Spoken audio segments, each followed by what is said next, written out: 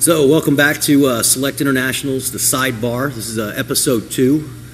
So, thanks for taking the time to watch. Today we've got a couple of longtime friends of mine. A lot of people always ask me how I got into the industry. Well, me and Matthew pretty much got into it about the same time. It might be like a year after me or so, back in 2002. And then, of course, my longtime friend and mentor, who's actually the one who kind of guided me and molded me where I needed to go and shot me on my course, Mr. Tim O'Rourke, who's the president of the Grafton Group. Tim, when did you get into the industry?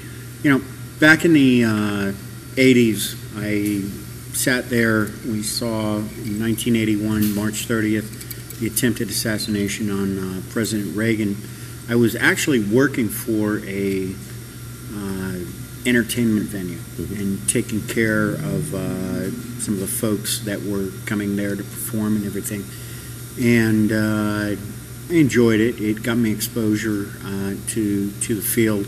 But after about 2 years, I decided I really don't care for these people. You know, I'm not going to go too far into that. But after watching the Hinckley attempt on President Reagan, I realized I didn't know quite as much as I think I needed to know. So did a lot of soul searching, wound up hooking up with Kurt, who owned a company that was into protective services, and then learned some things there, and eventually went to ESI, which is the Harvard of executive protection training here in the States. Now Bob Dugan has sold that school, but you know, it kind of set me on my way with the proper training, the proper knowledge. The staff at the time were ex-Secret Service. You had the person that was heading it all up was an ex-Marxist revolutionary who had been deported from this country 3 times, captured in South America, tortured. You see a lot of what I call glamour shots of Bob, where his face is all nice and smooth. Trust me, it's not quite that after they got done with him. And I realized, okay, you know, this domestic security situation, low profile, what you would call, not what you would see at Blackwater, guns up and ready to go, was something that I wanted to really apply myself to. And, you know, as the 90s came through, I got involved with a couple partners. We organized a crew there, and we had good success in running some of the largest protective details in the United States. I mean, 20-man details is a pretty big deal. That's huge. Yeah. You don't see a lot of that. It's usually like 1- and 2-man details these days.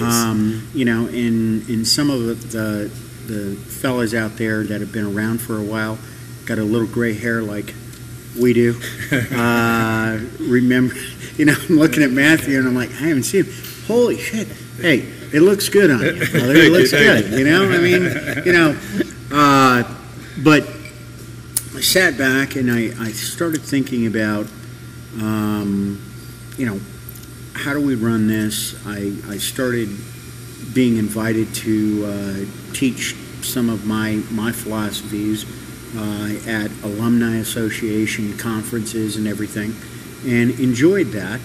And then, you know, that just kind of manifested into, you know, teaching and talking about it and training. And then our own crew started up, or grew from there, and it was a beautiful thing.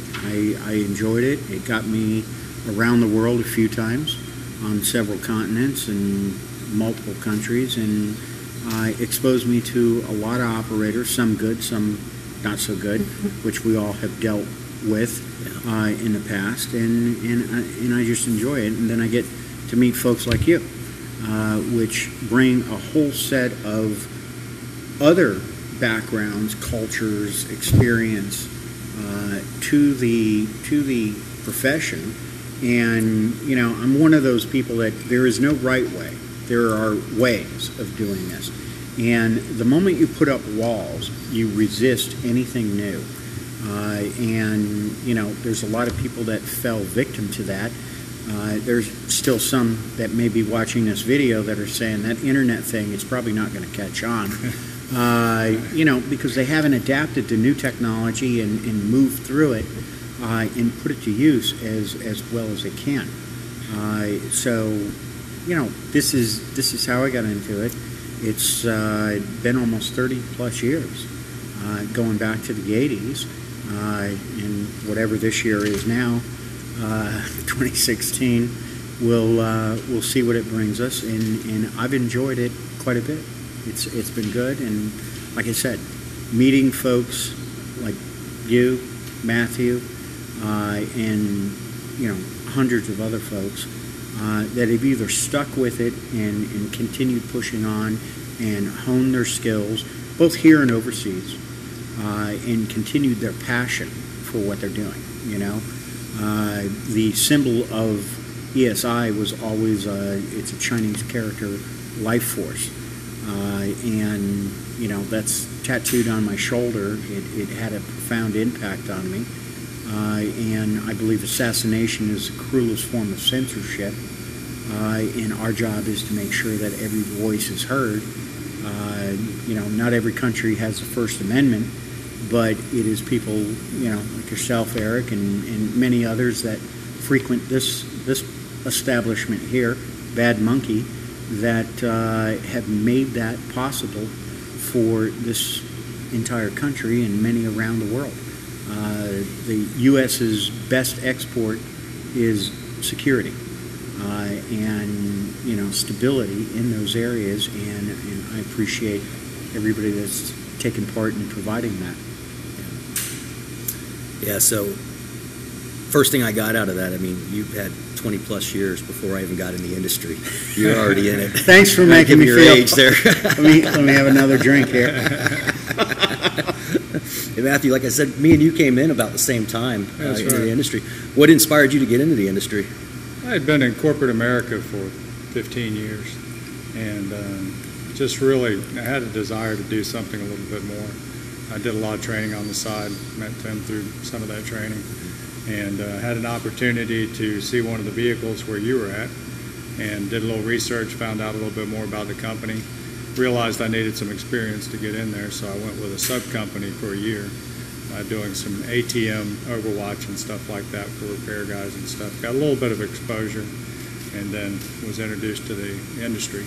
I believe my first FTO experience was with you, and I had a really good time doing that, and found the brotherhood to be a big value, and just from there it just expanded. I fell in love with the training, the process, and the people I was working with, and just tried to stay in it. One of the things I've noticed over the years and how this industry has evolved is when the high threat stuff really started coming into play, 2003, and continues on throughout various countries in the Middle East. And the perception from practitioners that have been doing executive protection for a while didn't seem like they wanted to accept the guys high threat that were doing it. I've heard different labels such as cowboys over there. They're not doing the actual protection and everything. And one of the things I'm very happy to see is that perception has changed quite a bit. I'm seeing more and more guys that are transitioning from the high threat and being welcomed in to a lot more domestic assignments, providing that they come through and go through an executive protection program to go over protocols and etiquettes and the little intricacies that make you successful on an EP detail. As you said, you're not going to be going guns up or carrying a rifle on a domestic detail. I don't care who you work for. It's not happening, and it's not about executive protection. If you go for your gun, you've already failed. And that's one of the things you've always taught me for years. Before we go any further, I didn't even announce where it was. You put in a plug in here. We are downtown Tampa in Ybor City at the Bad Monkey. It's one of my favorite establishments. It's a military memorabilia bar. So the owners and the general managers were nice enough to open it up for us today, so we could go ahead and make our episode 2 and stuff. So that's good. Gentlemen, thank you very much for coming out today, meeting with me, helping us put together this, and hopefully within the next few weeks we'll have episode 3 ready for release. We'll bring in some new people, and anybody that's interested in joining in on this video, as you can see here, there was a plug for Executive Security International here today. We all know that I'm with Select International. It's not about this. This is to grow the industry. Right. As Tim mentioned, there's not just one way to do things. Although 3 and 3 equals 6, so does 4 plus 2. So does 1 plus 5. So there's lots of good training providers out there. I stress that. I can't stress that enough. So I encourage you to get as much knowledge and training anywhere you can. You know, as long as you're going with a quality provider. So on that note, thanks guys. Cheers. Slancha. There we go, brother.